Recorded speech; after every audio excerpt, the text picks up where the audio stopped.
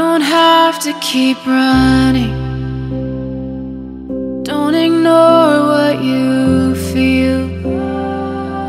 There's no shame in the resting, for the lame will be healed. When it feels like it's over, like you've already lost, I am pleased with your stumbling, 'cause I know what it costs. Hi everyone, welcome to Real Fashion. In today's video, I'm going to be showing you how to sew a corset dress. To start, I'm going to be marking my chest line, my bust line, my under bust line, my waistline, my hip line, alongside with the length of the dress, depending on what you prefer. I'm going to do the same thing on the other side of the paper as well, and I'll connect it, drawing a straight line. And then from the top line, I'm going to be marking my neck width. I'm using my actual neck width because we are sewing a Queen Anne neckline for this dress. And then after the neck width, I'm going to mark half of my shoulder measurement. I'll also mark it on the chest line and I'll connect it. And then on this new line, I'm going to go down by 1 inch and then I'll connect it to the neck width. And after doing this, I'm going to divide this new line by 2 and I'll go in by 0.5 inch. On the chest line, I'll mark quarter of my bust measurements and then I'll connect it using a French curve as I'm showing you. And then after this, I'm going to be marking half of my nipple to nipple measurements on the bust line, on the under bust line, and on the hip line, and I'll connect it. Then after connecting on the waistline, I'm going to mark 0.5 inch on both sides for the darts. Altogether will be 1 inch. While on the under bust line, I'm going to add 0.25 inch to the 0.5. That is 0.75. I'll mark it on both sides. On the bust line, I'll go down by 1 inch and then I'll connect these points together.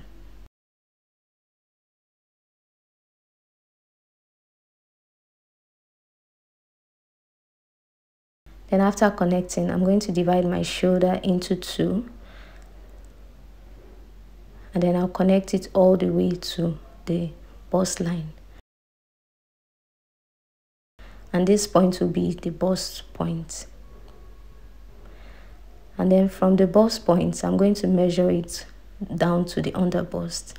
I have 3 inches, so I'm going to be marking 3 inches round the bust point, forming a circle. Then from this point, I'm going to go up by half an inch because I want this corset to cover my bust very well. Then I'm going to measure the dart on the under bust line. I got 1.5 inch, so I'm going to mark 0.5 on the point facing the center front and 1 inch on the point facing the armhole. After marking it, I'll connect it all the way to the bust point. So the line I just drew now is the actual circle that we drew earlier. I don't want to use this actual circle because I want it to cover my bust. So I'm going up by 0.5 inch. So on this new point now, I'm going to mark 0.25 inch on both sides and I'll connect it.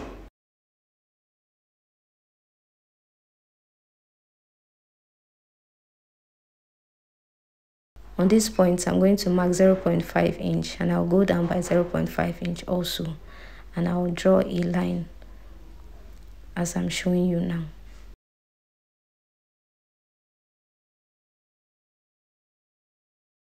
Then after this, I'm using a French curve to connect it to the dart.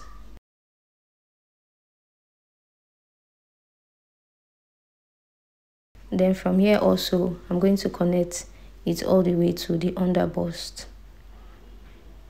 Then on the chest line, I'm going to go down by 0.5 inch and I'll connect it as shown.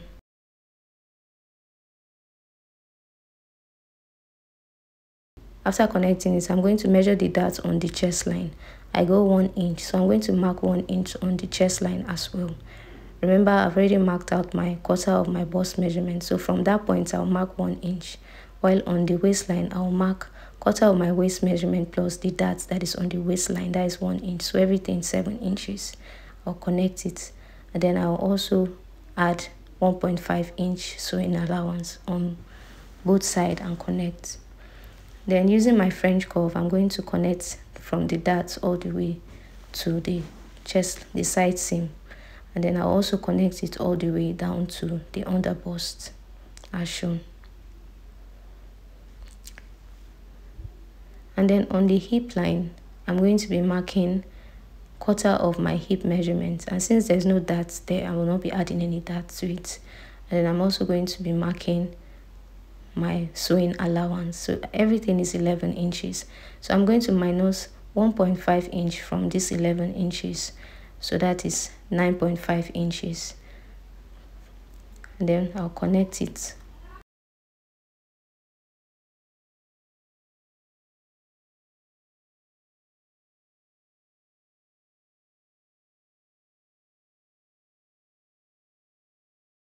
Then after doing this, I'm going to cut it out.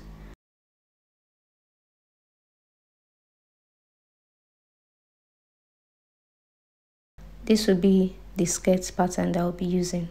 Then to continue with the corset, that is the top part of this corset dress, I'm going to cut out the line we drew out earlier. And then I'm also adding 0.5-inch sewing allowance on the shoulder line. And then I'll cut it out. Pay attention to the lines I'm following while cutting.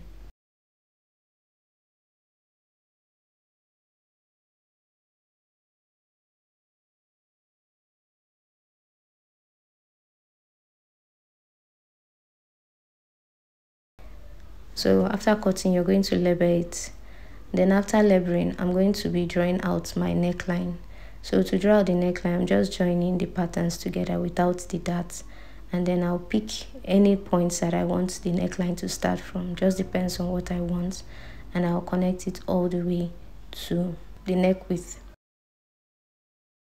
Then after connecting, I'm going to cut it out. And that will be all for the front pattern. So for the back pattern, I'm going to mark out just 2 points, which is my chest line and the waist line. I'm also going to be leaving a zipper allowance for the back. And then I'll mark my half of my shoulder measurements on the chest line and on the top line, and I'll connect it. Then I'll go down by 1 inch, and then I'll mark my actual neck width measurement and connect these 2 points. Then from this new line, I'm going to divide it by 2, and then on the chest line, I'll mark quarter of my bust measurement, and then I'll connect it. And then on the waistline, I'm going to be marking quarter of my waist measurements. I won't be using that at the back, so I'll just be marking quarter of my waist measurements, and then I'll connect it to the chest line. I'm also adding 1.5-inch sewing allowance for the back as well, and I'll connect it. Then after doing this, I'm going to go up by 0.5 inch on that zipper allowance there. I just want to reduce bulkiness at the back. Then after that, I'll cut it out. Then also, I'm going to be deciding where I want the yoke to start from. I'm going down by 0.5 inch also at the back, just like we did in front. And then I'll connect it all the way to the point where I want the yoke to start from. Then from this new point now, I'm going to go down by 1 inch from the neck, from the top line. And then I'll connect it, drawing my neckline for the back.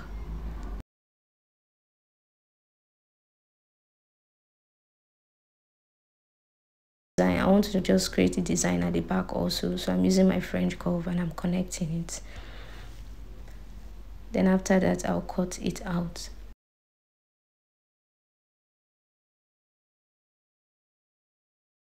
So that will be all for the back pattern. All you have to do is just to label it. Now for the skirt pattern, I'm going to be cutting out the line we drew out earlier. Remember, we drew out the line, and then from the side seam on the waistline, I'm going to be going in by 1 inch. Remember, we added 1 inch for that while drafting the pattern, so I don't want any darts for the skirt, so I'm just going to be removing it so that we'll have the actual waist measurements plus the sewing allowance. This is the fabric I'll be using for this dress. I have 1.5 yards of Ankara, 1 yard of velvet, and then 1 yard of lace. So the first thing I'm going to be cutting is the peplum, and to do this I'm going to be placing my fabric on fold. The length of it on fold is 13 inches while the width is 26 inches. So after doing this, I'm still going to fold it further. Then from this point, I'm going to divide my waist measurements by 6 inches because we are cutting a full circle. So after dividing it, I go 4 inches. So I'm going to be marking the 4 inches from one point to the next as I'm doing now. And then from here also, I'm going to be deciding the length of the peplum. I decided to use 8 inches. So 4 inches plus 8, that is 12 inches. So I'm going to mark 12 inches plus 1 inch sewing allowance, ½ inch for the downside and ½ inch for the up. So in all, I'm marking out 13 inches as the length of this peplum. So after marking, I'm going to cut. Then remember to notch the necessary points as I'm showing you now. Then after notching, I'm going to open one side up for the zipper, and then from here we are going to place this on the lining and we are cutting it out.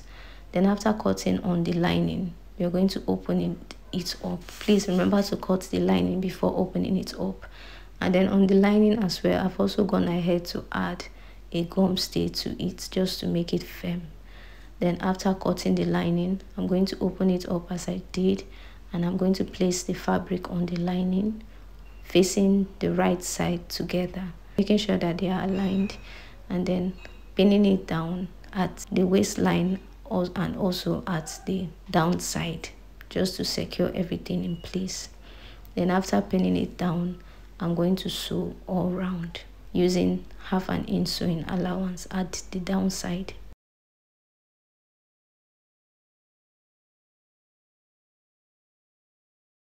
So when you're done, you're going to notch and you're going to top stitch it and face it to the right side.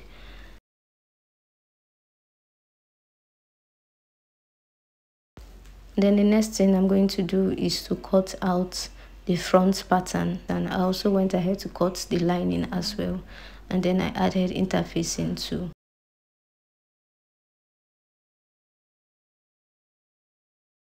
So for the center front, I cut it on fold, so when you open it up it should look like this, while for the side pattern, the side fronts, I'm cutting it separately, so when you open it it should be like this.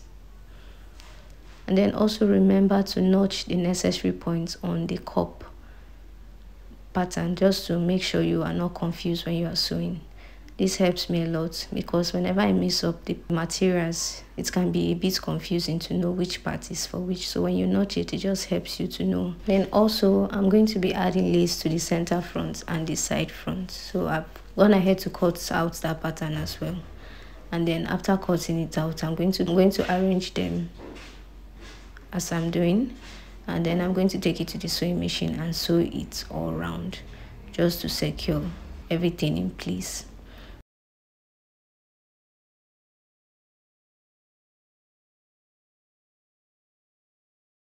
After sewing it all around, what we're going to do is to place the center front to the side front, and then I'm going to be sewing and closing the darts using 0.5 inch sewing allowance. I'm also going to do the same thing on the other side as well.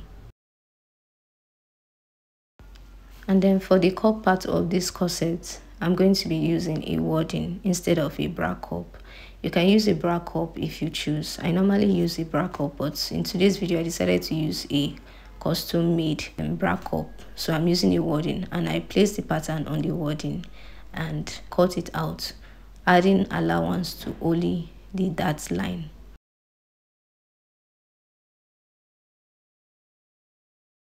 Then after cutting it out, I'm going to join the center front to the side front please pay attention to the parts that we notch. That's the part we are going to be joining together.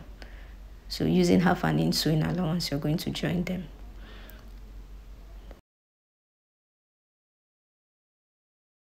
So for the bra cup, I realized that the wording was too light for me, so I decided to double it. So instead of having 4 pieces, that is 2 pieces for each, I ended up having 8 pieces, that is 4 pieces for each bra cup.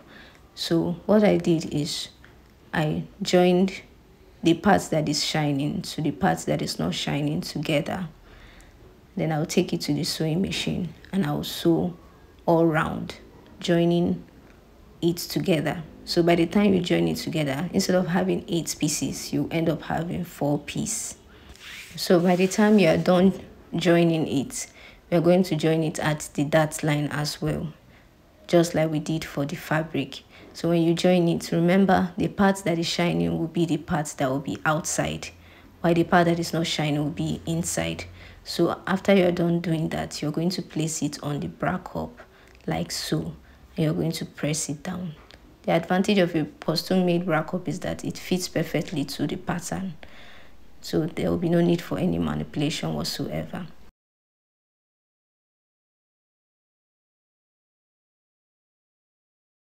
So when you're done joining the center front to the side front, this is what you should have. So you're going to open it up and press it down. Then after pressing it out, you're going to join the bra cup to it. So pay attention to the fact that there is 1/2 inch sewing allowance all round after I was done pressing it. If it is more than 1/2 inch, just cut off the excess. The most important thing is that we have 1/2 inch sewing allowance round the bra cup. So what we are going to be doing now is to join it at the dart line. So we are going to be joining the dart of the bra cup to the dart of the downside of this corset, making sure that they are well aligned. And then you pin it down. Using a pin is so important when it comes to corsets. So after pinning down, you're going to join the top side of the corset as well, like I just did. So the moment you are done joining the upside alongside the dart point, you are going to pin the remaining parts. Take note that without pinning, it may appear as if the bra cup is longer than the down part of the corset, but when you pin it, everything is going to fall in place and it will be easy for you to sew.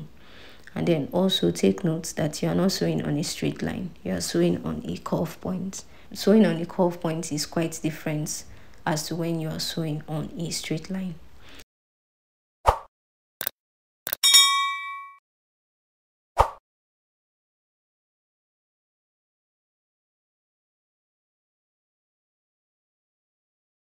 And then by the time you are done sewing, this is what it should look like. The top part is well aligned. So after doing that, you're going to join the remaining part of the bra cup to the downside of the corset.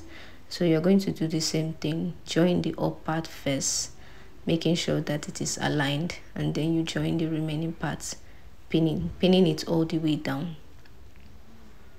And then another thing to pay attention to when you are sewing a corset is your ability to stick to the sewing allowance.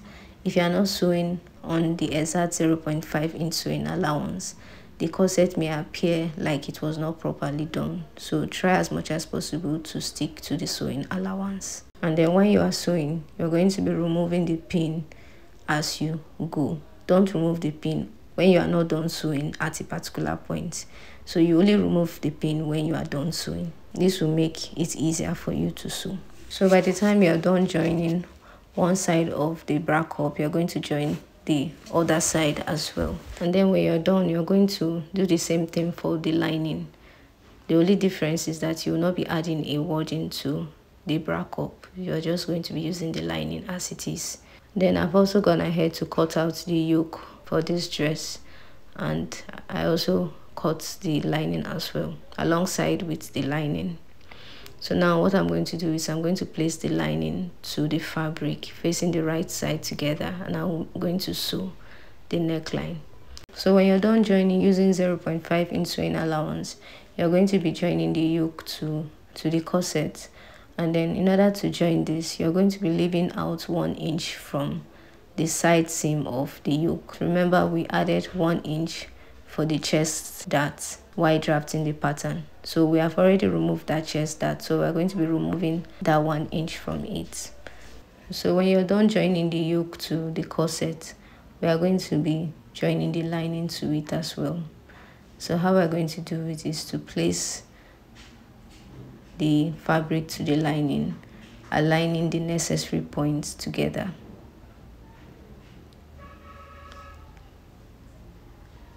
Make sure that they are well placed. Using a pin, you're going to join it together.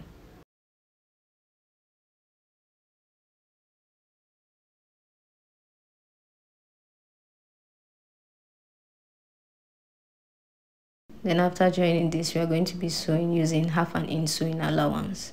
When you're done sewing, turn it to the right side to confirm you did the right thing. Then after you've done it and everything is the way you want it to be, you're going to notch it. Then after notching it, you're going to open it, turn it to the right side, face the allowance to the lining, and you're going to top stitch it all the way to the other side.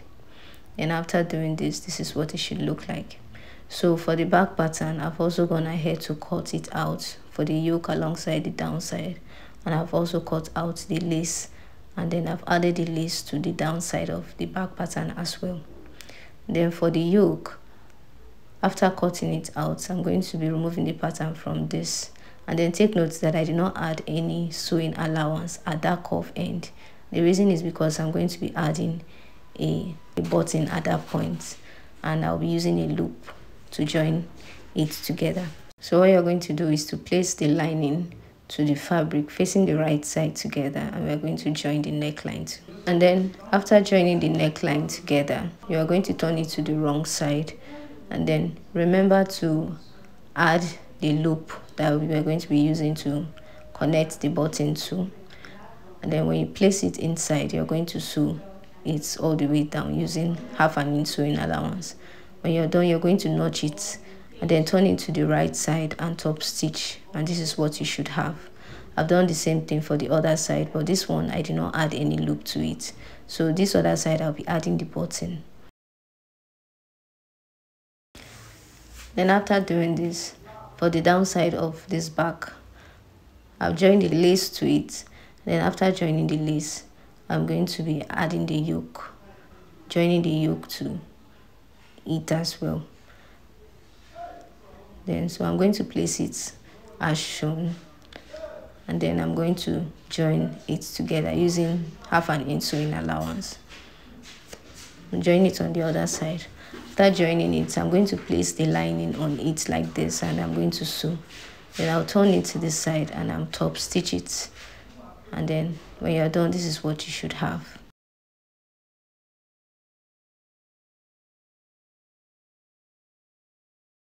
After this, I'm going to be joining the back to the front at the shoulder line alongside the side seam using the sewing allowance that we added earlier, 1/2 inch for the shoulder and then 1.5 for the side seam. Then when you're done joining, you should have something like this. Now we're going to be joining the peplum to this dress. So you're going to notch the middle part of the peplum, and you're going to pin it to the middle part of the corset. Then after pinning it, you're going to pin it all the way down, and you join it together using 1/2 inch sewing allowance.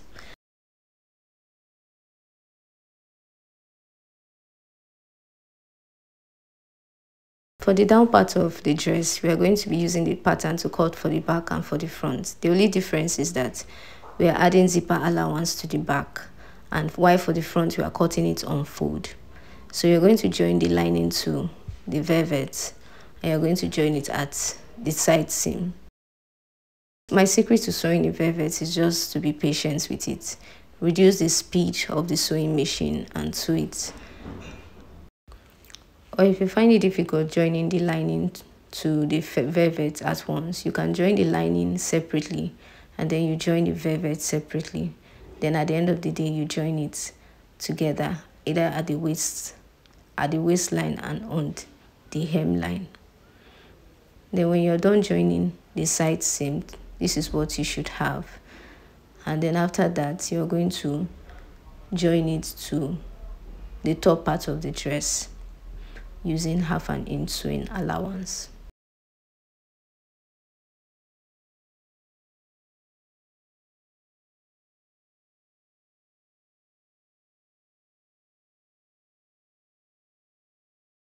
When you're done joining the waistline together, you're going to add zipper to this dress.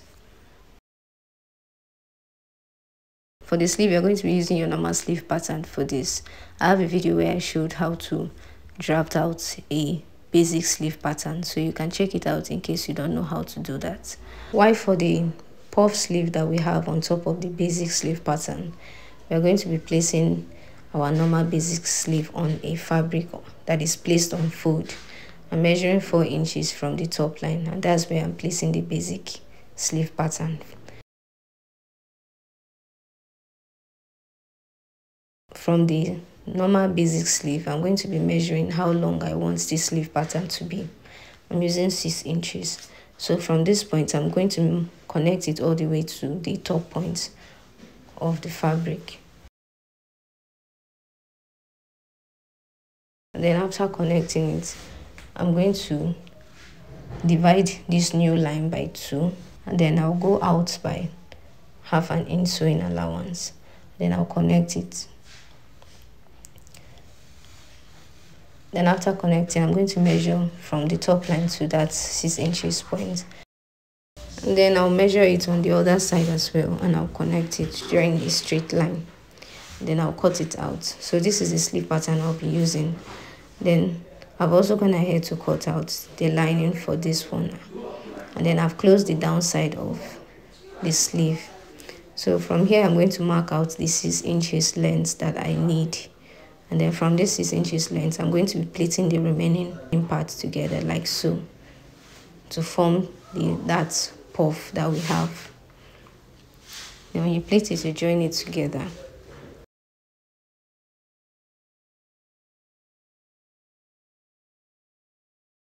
And that will be all for the puff sleeve. So all you have to do now is to join it to the basic sleeve pattern, joining the middle part together, pinning it down, and then join it all the way down.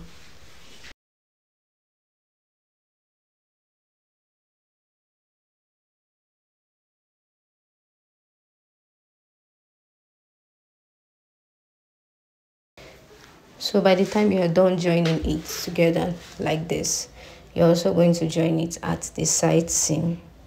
And then after joining it at the side seam, you're going to attach it to the dress. And that will be all for today's video. If you did enjoy this video, please remember to give it a thumbs up and subscribe to the channel. Thank you.